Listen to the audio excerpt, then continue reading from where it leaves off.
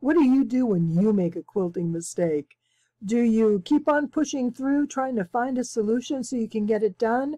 Or do you maybe set it aside, hoping for more perfect results the next time? Well, I am definitely a get-it-done kind of girl. I'm Leah Louise from Inspired Quilting by Leah Louise. And while I had the best of intentions on making this particular quilt, there were some challenges, and I'm going to share it with you. So come along. I've got a free pattern you can download online. It's from the Fat Quarter shop. It's a wonderful new pattern that they've just put out, and I'm going to show you how to make it my way. But I got through it, and I love the results. So let's get to quilting. And don't forget, please subscribe and give me a thumbs up. Thanks! I have a new Fat Quarter bundle that I'm really anxious to make a quilt with. I'm going to start with a baby quilt because that'll still give me a lot of fabric for other projects. This in particular is by Free Spirit, and it is the Enchanted Fat Quarter bundle. And there's just wonderful colors and prints and graphics and text, and I really like how it all works together, and just the colors are fabulous. And this, with all these colors in one quilt, will be gorgeous. So I'm excited to get this going. What I also liked about this is there's one low volume in here, and this is going to work perfectly for the background. And what I'm going to show you is a quilt pattern. It's a new free quilt pattern from the Fat Quarter shop. I'll put that link down below. It's called the Jelly Roll Sizzle. And while this initially the pattern is set up for jelly rolls, we can also do it out of fat quarters. We can also do it out of scrap fabrics. And that's what I want to show you. So when you see a pattern, take a look. If you don't necessarily have the fabric required for that pattern cut into that pre-cut, you can probably come up with something on your own with what you already have.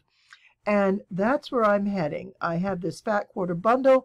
I'm going to cut these into strips. I'm going to cut that into my background blocks, and we're going to make a quilt. Giving my Fat Quarters a quick press just to get the heavy wrinkles out, and I'm going to cut them down into the strips that we need for this quilt. I like using Fat Quarters because I can make pre-cuts of a size for a specific quilt, such as this. We need the 2.5-inch squares.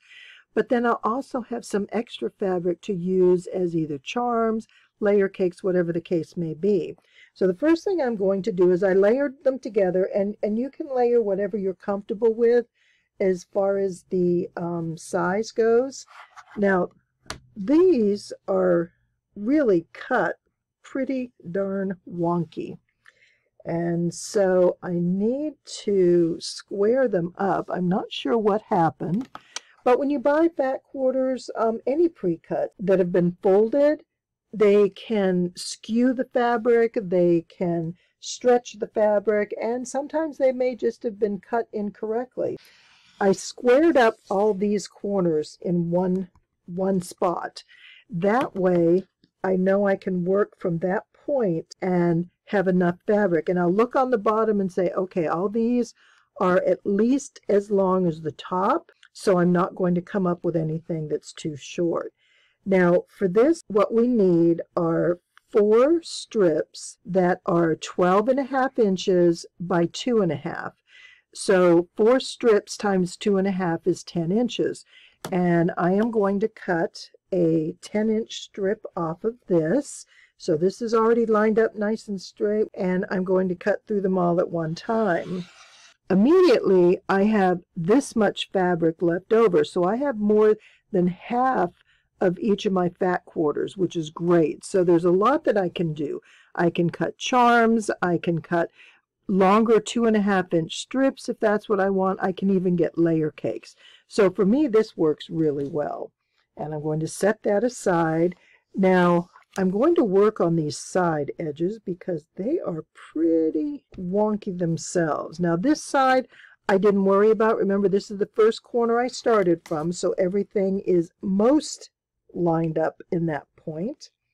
And so when I cut these off, I now have a nice corner here. And I need them to be 12.5 inches long. So that's 1, 2, 3, 4, 5, 6, 7, 8, 9, 10, 11, 12 and a half. and we're going to cut that right here. Now, the other thing I'm going to do, because I have this little piece here, I'm going to immediately cut these into charm squares. Because this is a 10-inch piece, I can cut it in half to 5 inches. With this evened up to 5 inches, all I'm going to do now is cross cut it to 5 inches, and I have some charm squares. So in addition to that larger piece of fabric from the Fat Quarter, we're also going to get some extra charm squares, and I'll just set that aside for another quilt. So now this piece measures 10 by 12 and a half. I've got a few scraps. Most of these are not going to be useful. I might be able to use this one. But what I'm going to do now is cut this into 2.5-inch strips. Will give me my 4 strips per Fat Quarter that measure 2.5 by 12.5. And that's the extent of the cutting. It goes quite quickly and it's very easy. So if you have Fat Quarters or you have extra scraps in varying sizes, just cut your strips for this. And you can get a quilt going together pretty quickly. So let me go ahead and show you how we're going to piece these. With all our strips cut, we have 4 from each of our 14 fabrics, which is 56 strips. I think we only need 54, so we're going to have a couple extra. So you can either pull 2 aside now or go ahead and sew it, and then whatever you don't use, put in the scrap pile. And what I want to make sure I do when I'm pairing these is I don't want to put all the same ones together. And I like the idea of some light pairs, some dark pairs, and some with light and dark. So get all your pairs sewn together. You're going to use a 1/4-inch seam. You'll actually have better luck if you take a scant 1/4-inch seam. And I'm going to show you why after these are pressed. But it really will make this go together a lot easier, because then you're going to have nice sized blocks that sew together well. So a scant seam means just a little bit smaller, just a couple threads. That's all it's going to take, and then we're going to get some perfect squares to sew together. So let's get started. Let's get these pairs sewn together. With all our pairs sewn together, the strips are sewn in pairs of 2 and pressed to one side. Anything goes, whatever you like. I just tried not to duplicate 2 fabrics together. Now, the next step, we need our 4.5-inch squares from the background. So we're going to set this aside, and I want to show you how to get this out of a Fat Quarter. We're going to use every bit of this Fat Quarter in order to get these 4.5-inch squares. And that's part of the reason why I chose this size quilt, because I can use 1 Fat Quarter for the background. So again, I line up my corner. This side is actually really good, and it's right on. Well, there is a little bulge there, so I'll cut a little bit. And I'm just going to start by cutting 4.5 in one direction. And it 1, 2, 3, 4. And it's just a matter of your preference, which way you like to cut first. There's no right or wrong. And so make sure it's 4.5 now, because we want to measure twice and cut once so we don't have any errors. So there's my half. 2, 3, 4 is right here. Line that up on that side.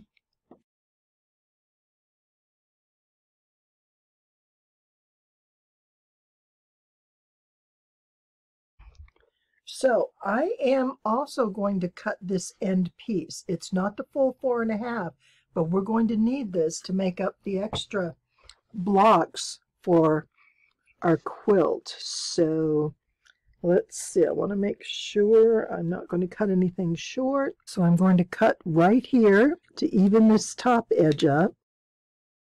And then we're going to come down 4.5, 1, 2, 3, 4.5, here and here. And do it again. And this is the same way I cut my charm squares, of course, only they're in 5 inches, but it works out really well. And as you're cutting, make sure you've got that extra 4.5 on the bottom, and that's your confirmation that you did it correctly. Making it nice and even just makes your sewing so much quicker.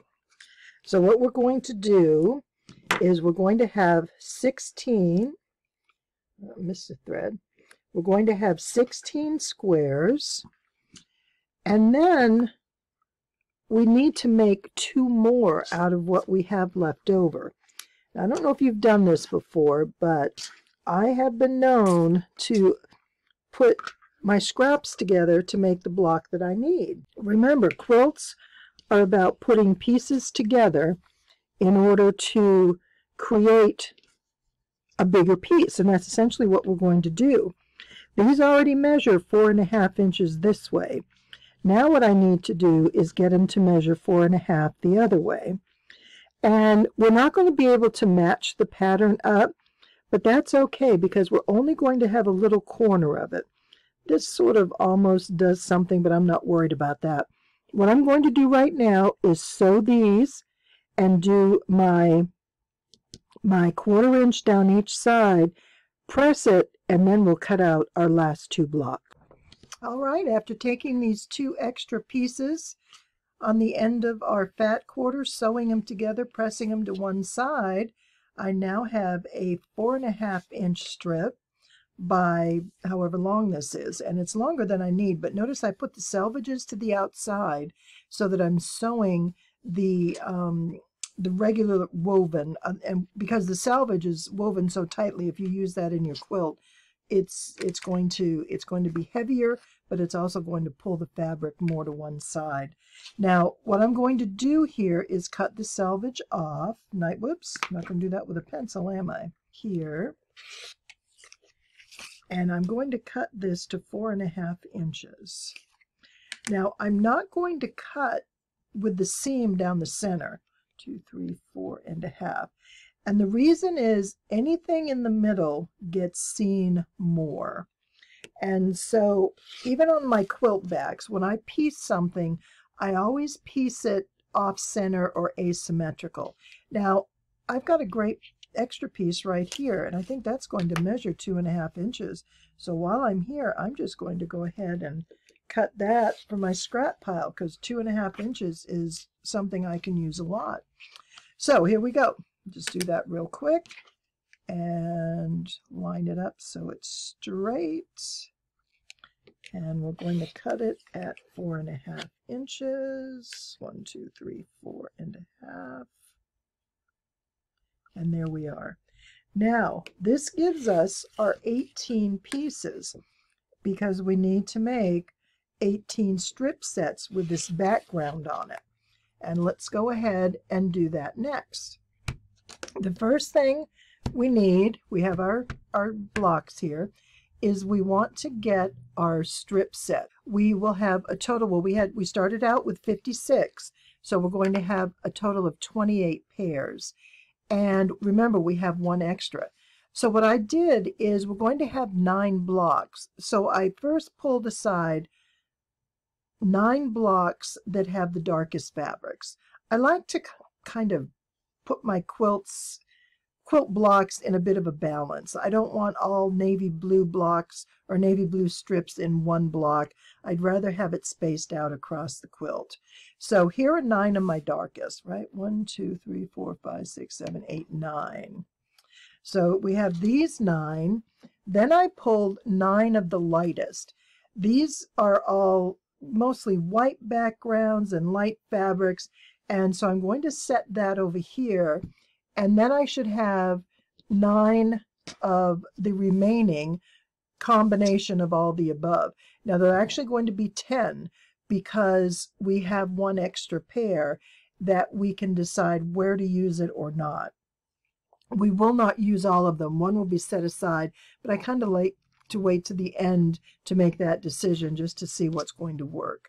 What we need to do first is confirm that our block is 4.5 inches wide. If you take a scant seam, this will be 4.5 inches.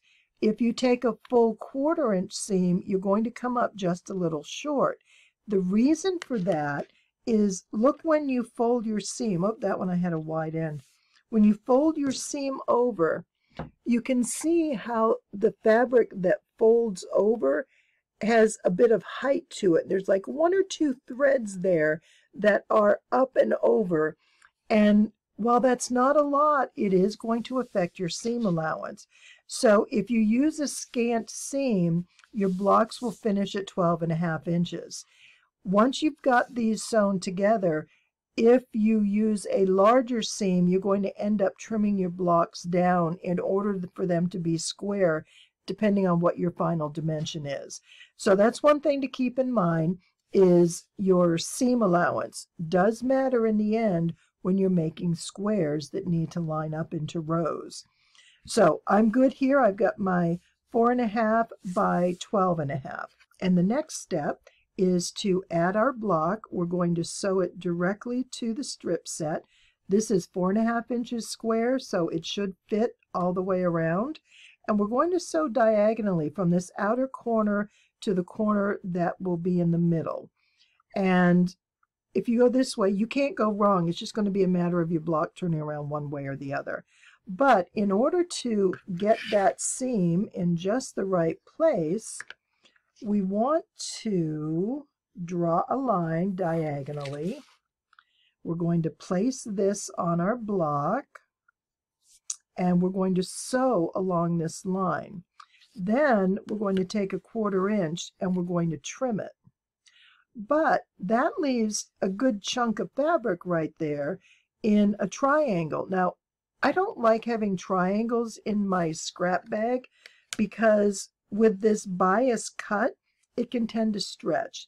And when I want to use fabric, if I have to match up triangles and find out which one fits with which, I'm going to end up just cutting a square out of it because that's a lot of fussy sorting through. So what I do instead is I will sew a second line.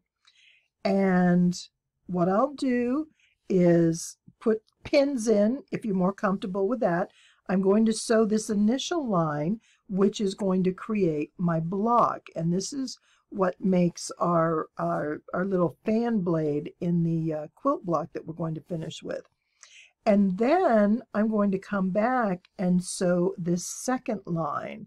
And this creates a smaller triangle on this side.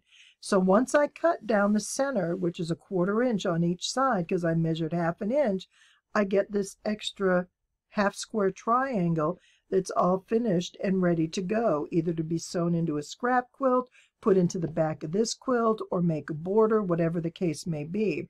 But what's fun is that it's light and dark, so you can actually make a fun half square triangle design out of that. And if you want to see some half square triangle options and different layouts, check the link that I'm including. There's some fun ideas there.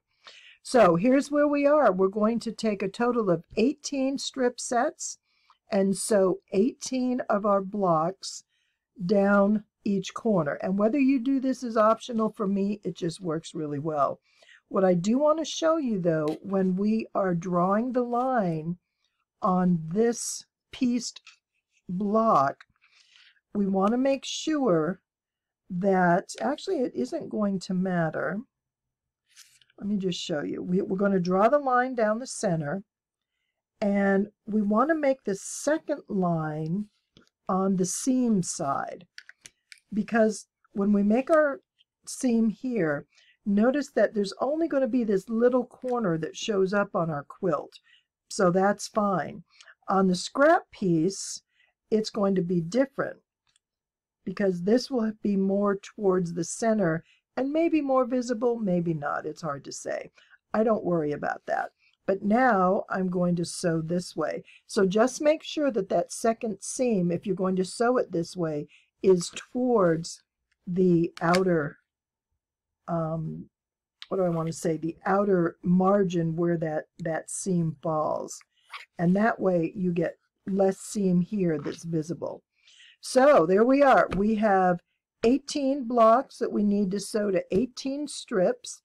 And then we're going to trim that. I'll show you how we do that. Press it, put things aside, and we're going to start assembling our blocks. This is going together really easy. And these colors are gorgeous. They are going to look so pretty together.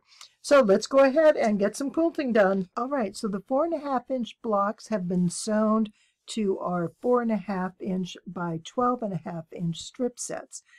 One thing I do want to show you is when you're catching this little corner, if you're sewing along and this wants to kick up on you, and see how this got a little twisted, what I'll do is I'll take either the tip of my seam ripper or a stiletto or even just a needle, and I'll just tuck that corner down so it won't flip back over, and that helps eliminate that problem. The other thing is when I'm sewing this onto this strip set, I want to make sure these seams are facing down, so as I sew, that seam is already facing down and I don't have to worry about flipping seams. Those are 2 points that'll make this a lot quicker. So now that this is done, and I don't usually use lines this dark, but I'm using them so they're more visible on the screen because sometimes it can be hard to see. And I did sew right on the line so I know it won't be seen from the top through the fabric. And because it's pencil, it'll wash out. So we're covered all the way around. Now, we're going to take these bits and press them. I'm going to automatically, when I'm done, press them to the darker side. And there we go. Just give it a little tug. We don't want to pull too much because this is biased. And if we pull it, we're going to stretch and we're going to lose our square and it becomes almost oblongish, and we don't want to do that. So set these aside. You're going to find lots of uses for that either within this quilt or in another. So that leaves us with this piece, and we are going to press this over and we fold it towards the seam to the outside away from this seam, so it'll go towards the background because we don't want too much bulk in here, and then press these down. And this is what we have. Now, when I pieced my blocks together, I divided them up first. I took the strip sets and I divided them into 3 groups of 9 because remember we had, I think we had 28, set one aside, that left 27. And so 3 groups of 9. One group had the darkest with the blues with the darker fabrics. The other had blues with other colors. So that's going to put my darker colors to the outside so they're not all heavily weighted on one side of the block, and it'll kind of keep things balanced. And then I took another 9 that were more the lighter colors with the white backgrounds, and that'll just go in the middle. The big thing about that is because we're making this half square triangle, on the end, we're doing that triangle, I just felt that I'm going to get more of a contrast, making this more visible against dark fabrics than against the lights. And that was the only reason I did that. So whether you take that step or not is entirely up to you. That's just kind of the things I think about as I'm sewing, because when a pattern like this becomes your secondary pattern, the more contrast you have against it, the more it's going to stand out, and it just makes more interest in your quilt. So now what we're going to do is start piecing this together. And we're going to use 2 strips. Let's see, let's get some different fabrics here. 2 of these strips, and we're going to use 1 of these. Strings everywhere. So the first piece lays like this. The second strip goes like this. So our first step in sewing is to put 9 strips with the angled fabric to 9 strips that have not been altered. Then, once we have that together, we're going to add this in, but we're going to turn it around so it goes this way. Now this is what our finished block will look like. And once these are pieced in a rotating fashion, we're going to create a secondary pattern here that is going to be a windmill.